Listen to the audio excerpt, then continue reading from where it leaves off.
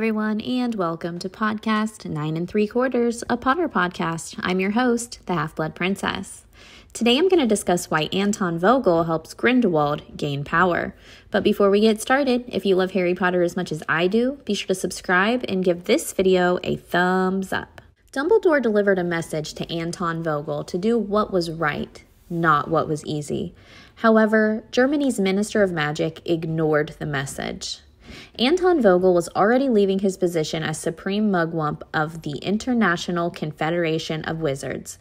By encouraging Grindelwald to run in the election, Vogel was setting himself up for success in the future. Rigging the election to ensure the Chillin would choose Grindelwald to take his place meant Vogel would always have an ally working on the inside.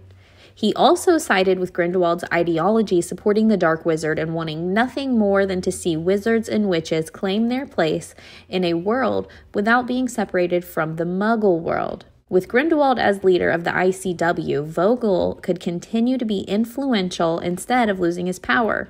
Vogel also knew how powerful Grindelwald was and how frustrated his followers would be if he didn't secure a place as a candidate in the elections. Ultimately, Vogel was corrupt and into the same dark magic as Grindelwald and had absolutely no shame working with him to achieve their goals.